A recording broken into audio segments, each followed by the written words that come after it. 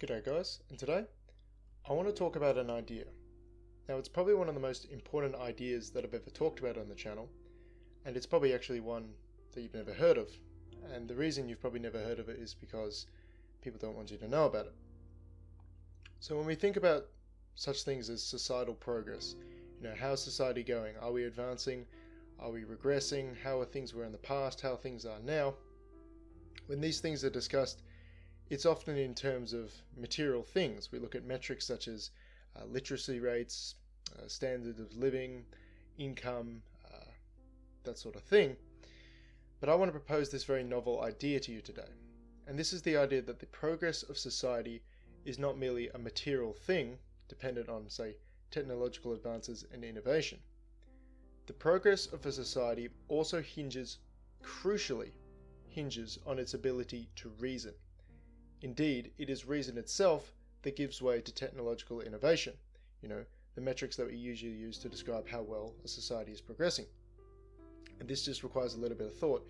You can't build and design and operate, say, a microscope for combating disease and improving society without reason.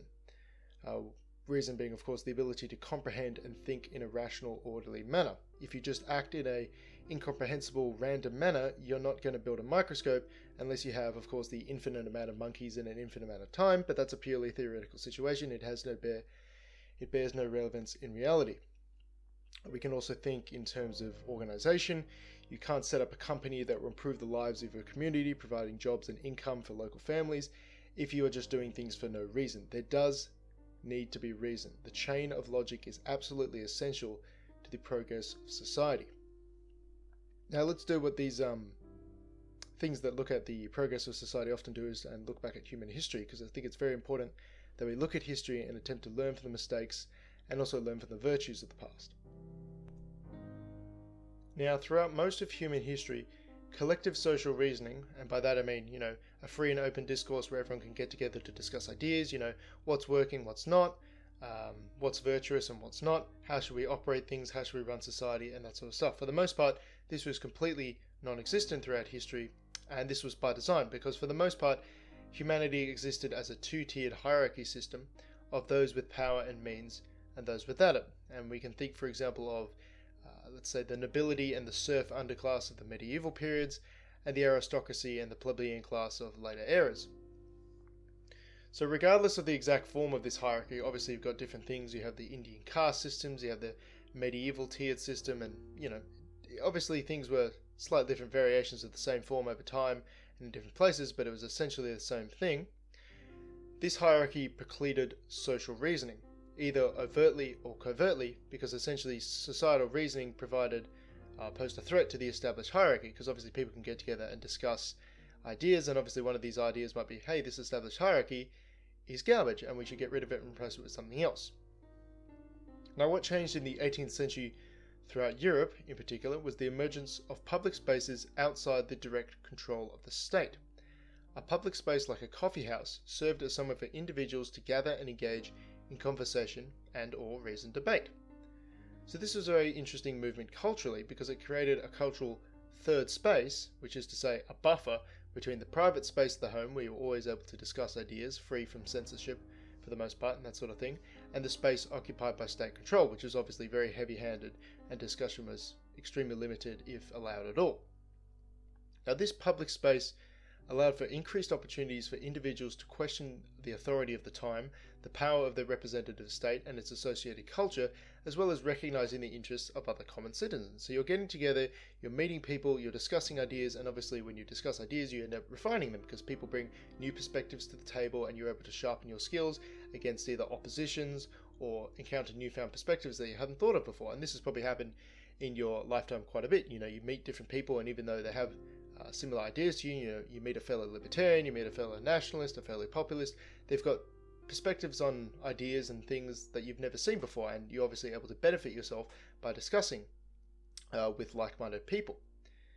Now obviously this is a threat, as I mentioned before, to the established orthodoxy, to the hierarchy, to the society, whatever you want to say, because you can get together and discuss the idea that, hey, this establishment orthodoxy is no good and we should get rid of it. So this obviously could not be tolerated, and attempts were made by the state to close such places for the disaffected, such as the coffee houses of Europe. Now, what we notice around this time in human history is that the expansion of this public space into a public sphere of open debate and reasoning led to the abandonment of many traditions and the reorganizing of the structure of society, bringing about such things as democratic elections, independent courts free from the state, and bills of rights. Although the results and the methods to go about this were not always civil, see the French Revolution of 1789.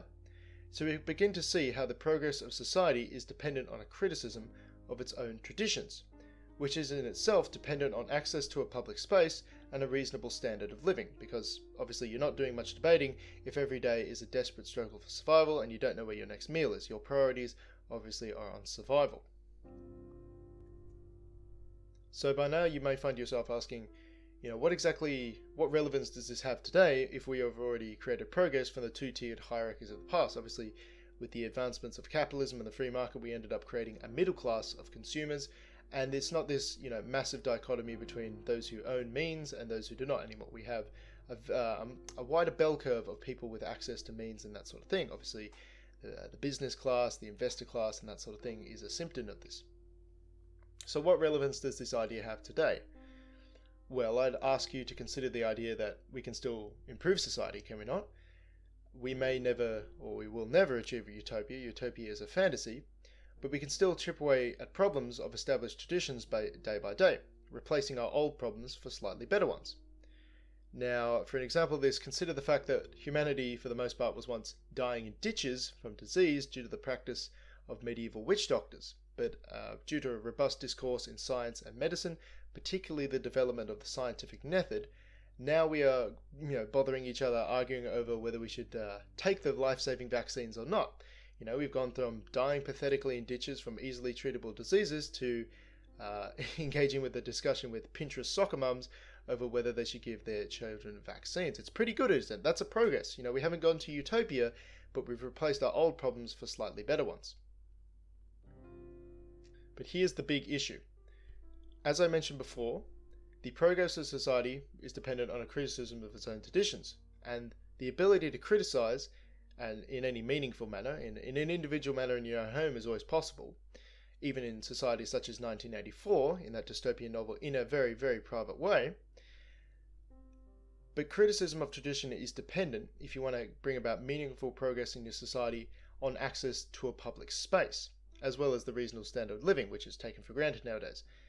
The issue is that nowadays, as always throughout history, the public space is continually under attack by the orthodoxy, just as it was back in the 18th century with coffee houses throughout Europe. Now we can look at a couple examples of this. Take the press, for example.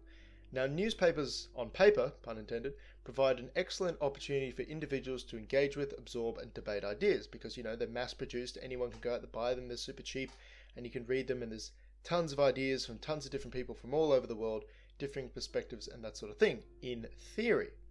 But if the press is controlled by a handful of corporations and states, like it is, then opportunities for debate diminish, and it is inevitable that those publications, those corporations, will all put out views concordant with being a corporation, being a multinational, being a globalist, being a state entity, and so on. There is this funneling of viewpoints towards a certain thing when everything is controlled by only a handful of groups. And there's an amazing video you should watch of all these different news organization sites, the news anchors and stuff, and the audio is almost synced up with just how much they're repeating each other. They're saying the same thing word for word, because obviously they're getting marching orders from their parent multinationalist company.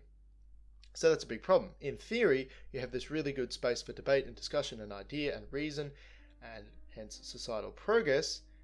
But due to the centralization of ideas, the ideas put out are very centralized. They're almost the same thing. So there isn't that opportunity for variance and competition and obviously debate, because if everyone's agreeing, there's no debate.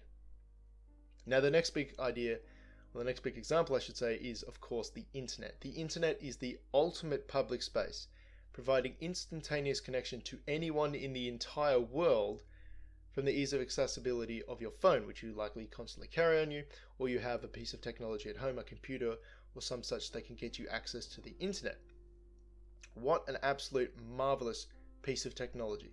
The sheer potential for debate and teasing out of reason is incomparable to anything we have seen before in the history of mankind. I can jump on my phone right now. I can jump on social media. I can debate people in other countries. I can engage with ideas with people from Sri Lanka, and they can bring their whole own cultural and historical perspective to the table, and I can, take bits that I like and critique bits that I don't like. This is amazing. This is the sheer level of competition, and of course competition brings out the best service, is astounding. That as I've said before, we have never seen anything like this before in human history, and of course it's super easy to take for granted, especially if you're like me and you've grown up with the internet, being a young man and all. Think about history. What was comparable throughout history to the internet? Absolutely nothing. You have things such as the coffee houses, Speaker's Corner, but really, if you wanted to get out and debate people, it wasn't possible for most of human history. But now we're able to do this, and the ability is at our fingertips. Of course, it's very distracting. There's a lot of other cool stuff and entertaining stuff on the internet, but the potential is there, and that's what's really important. And when there is potential, people engage with that potential. How many is obviously up to the individual. So yes, the internet is absolutely amazing for discourse, for criticism, for progress of society, and that is why it is so heavily clamped down upon. We can see big tech platforms from Silicon Valley. They clearly have no more interest in public debate. They prefer to curate their sites to G-rated family-friendly content, promoting people like your Will Smiths with the YouTube Rewind, banning people off Facebook and Twitter. Facebook and Twitter, they're not sites for debate anymore. You're not really allowed to do that anymore. YouTube rolls out new TOS, and this is why these companies may not exist within our own lifetime, because they're sterilizing themselves. But that's a whole other issue.